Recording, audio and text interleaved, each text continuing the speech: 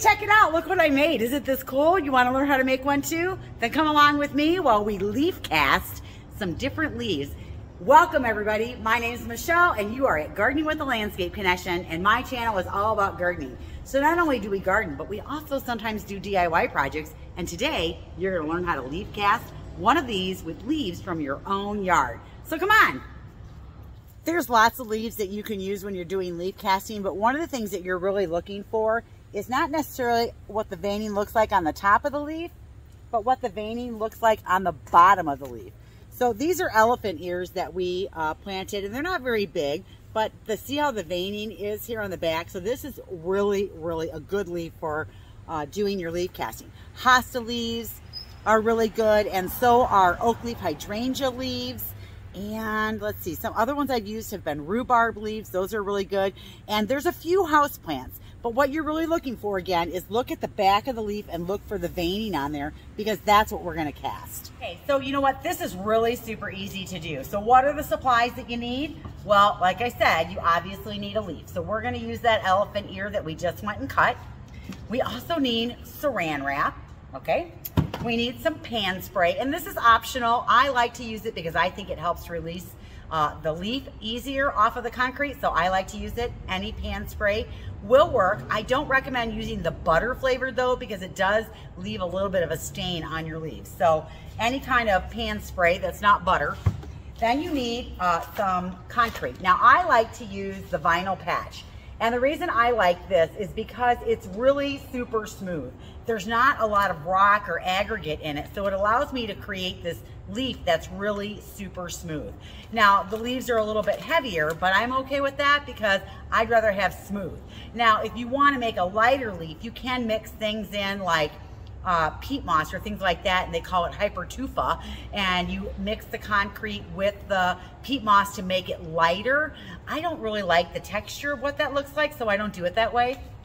So I just use the vinyl patch. You can find this in little bags just like this at like a box store, like a Menards or a Home Depot or a Lowe's or something like that. They sell them in bigger bags too. So with this, I could probably cast 3 leaves this size with one bag of the concrete mix, and I don't have to mix the whole bag up at once if I don't want to. I can use what I'm gonna mix what I'm gonna use and then put the rest away, and it holds really well as long as you don't get it wet. The other thing you need is, if you have any holes or tearing in your leaves, you will need masking tape, because you use the masking tape on the back side of the leaf to cover up the holes. That way your concrete doesn't ooze through any ripping. You also need, I like to wear gloves, and so I don't use latex glove. I will use the thicker, like, you know, the kitchen gloves, like the big long ones like this that you would use to clean your sink or your toilet or something. So I like the longer gloves to use. And then a spoon, or you can just get right in there with your hands. I'll start with a spoon, and I usually end up in it with my hands mixing it up. And water, and then a container to mix it in.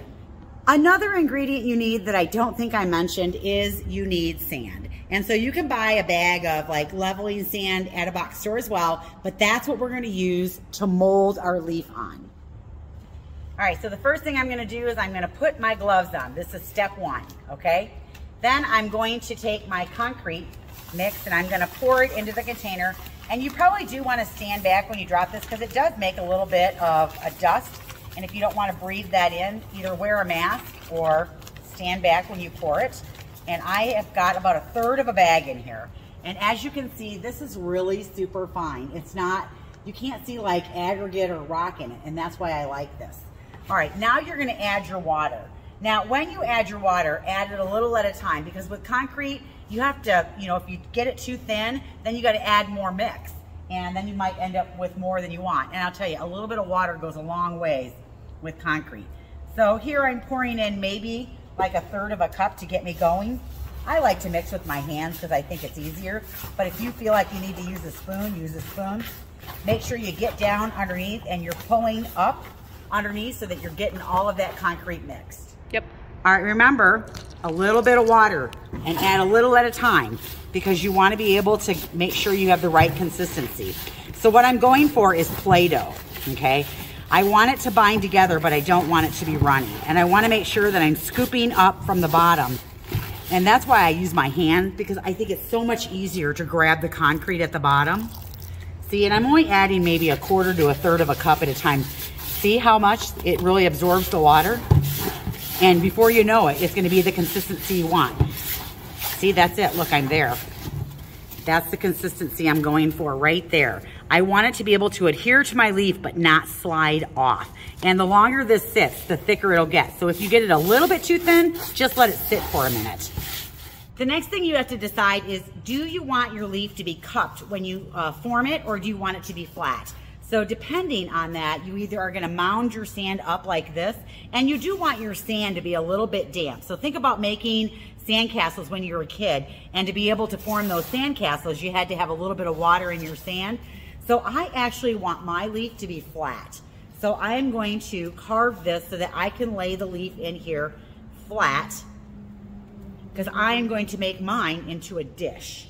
And so when I lay the leaf on here and it's perfectly flat like this, see, I want that. If I wanted it to be cupped, then I'd mound it. But you want sand underneath all parts of the leaf when you're molding the sand to fit your leaf. The next step is to take your saran wrap, and you're gonna cut the pieces of saran wrap to cover your sand. And the reason you're doing that is because you don't want sand to get mixed into your concrete when you're forming your leaf. So you want a barrier between the leaf and the sand, so that way you don't have the sand mixing in. So it's okay if you do a couple of different sheets on here, but I'm just gonna make sure that I cover all of the sand. And sometimes I think it's easier to do it if I take the saran wrap out of the box. Okay, so there's one piece, and then I'm gonna take, whoa, I have a little bit of wind in here. Sometimes this is easier to do if you have a partner to help you too.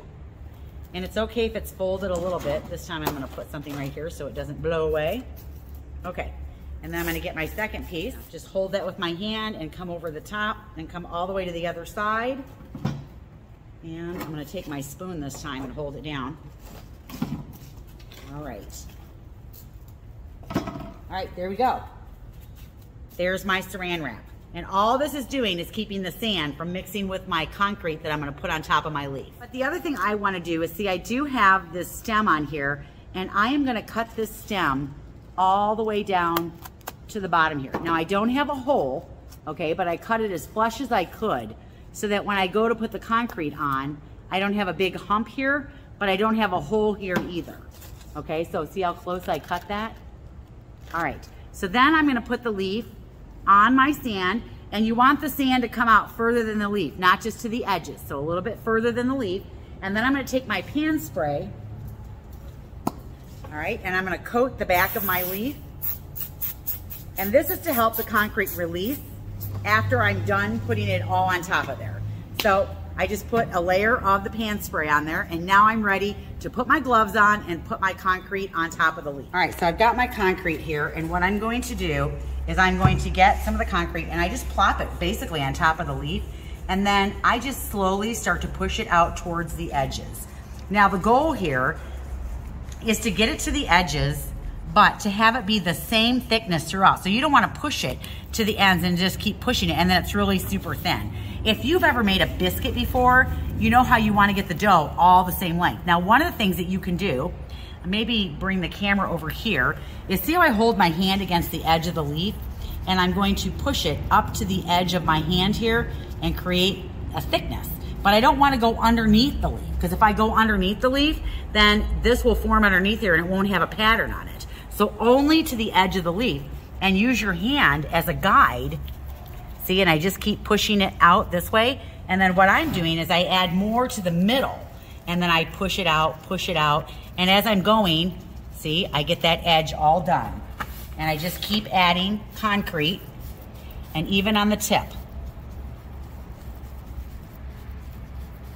See, and I'm gonna use my hand here as that guide, and I'm gonna get that all over. Okay, I gotta do this little area right here, and see, I don't have a lot left right now. That's pretty much all that's left.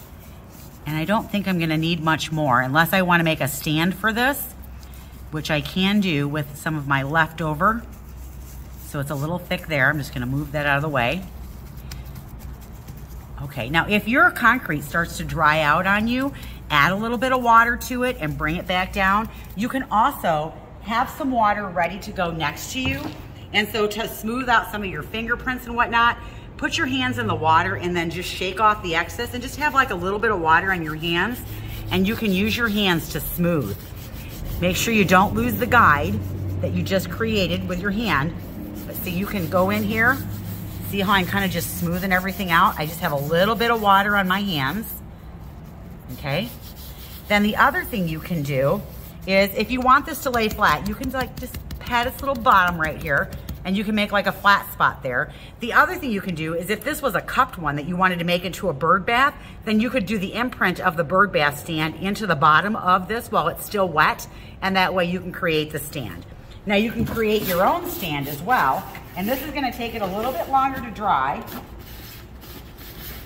but you can take your extra concrete that's left, okay, and I can go right in the middle here, and I can create like a little stand.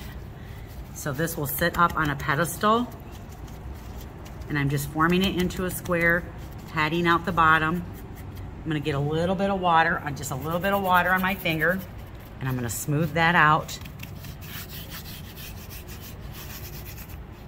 See, and now it's gonna rise up a little bit. See? Now I have a little pedestal there. Also, don't be afraid to lift it up. See how I missed a big spot right there?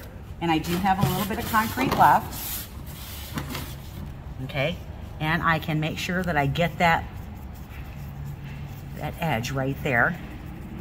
Okay, and again, don't be afraid to lift it up gently. And if it cracks a little bit, you can put it back together. But see, you don't want it going underneath, okay? Just to the edge. All right, so I just finished a class this weekend where I had some people come and cast the leaves, so I thought I'd show you what to do after they have dried. They need to dry for, 48 hours, 72 is better, and you want to make sure that they're drying in a fairly warm place, and I don't like them to dry in direct sun. I think they will crack a little faster if you put them in direct sun, and some people will put a garbage bag over the top of them to help them dry better. So this is one that was done three days ago. So now that it's done and the concrete has dried, what I want to do is I just lift it up off of the sand and I pull that saran wrap off. Now remember how I said if you get the concrete underneath, see how it'll overlap your leaf? And so that's what happens. So hopefully we can just kind of pick some of that off. But see how easy it releases off of there because we put that pan spray on there? Look how easy that lifted off. Nice and easy. And so this is hers right here. She did a pretty good job. She missed right here, that's it. Okay, but what I like to do is take a brush, and I'll show you the brush and I'll smooth it out. All right, so now we're done. We've got the leaf off of it. See my grill brush? It's just one of those grill brushes that you buy at a box store. And I think I actually got this one at the dollar store. And I just take the brush and I go along the edges and I kind of just smooth the edges out. And I'll take this side here. See how I just get any of the cragginess, I guess I'll call it. Now I can't do anything about this where she overlapped underneath the leaf, but I can smooth out the edges. And I mean, she did a really good job because there's not a lot of smoothing. Now, if you need to go get some sandpaper, go for it. I think that this works just fine right here. And I just get the rough edges off.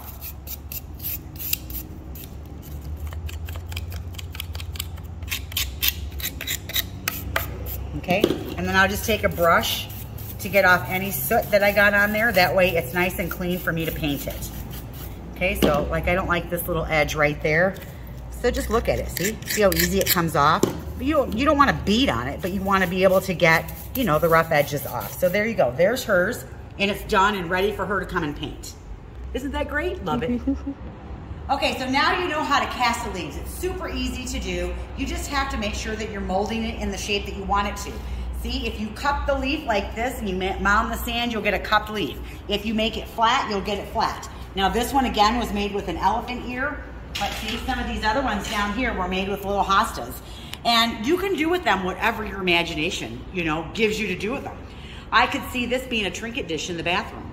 I could see this little baby one here being a spoon rest in your kitchen. I could see this flat one being painted in white and then antiqued. and then you spray it with polyurethane, and you could use it as a serving tray and put cheese and crackers on it. I mean, you don't just have to put them in the garden. There's so many things that you can do with them. This one here, I love this one. I made this one out of an oak leaf or a maple leaf. Isn't that great? That was done out of maple leaf from my house. Rhubarb is another one that makes a really good leaf. So that's what you're looking for, are the veining on the back of the leaf to create the pieces. So now let's paint them.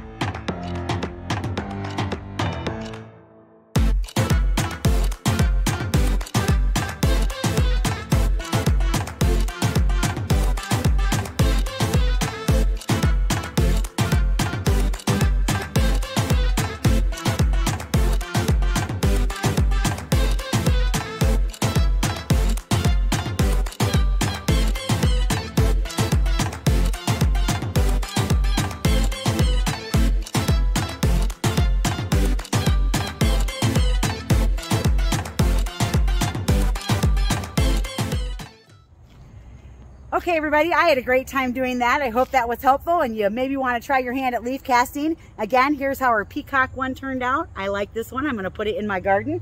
Then I have my one that I tried to do the patina with. It's not quite patina, but I do like it. We're going to use it as a plate at our garden party. Now remember, if you're going to use something like this as a plate, you don't put wet food on this, you guys. You put dry food like crackers or maybe grapes or, you know, cheeses or something like that. Nothing that's wet. But there you go. I'm going to use this at the garden party. And then I think my favorite is this little baby one right here. I love how this turned out, and it looks just like the leaf. So this hosta leaf is a great expectation, in case you were wondering.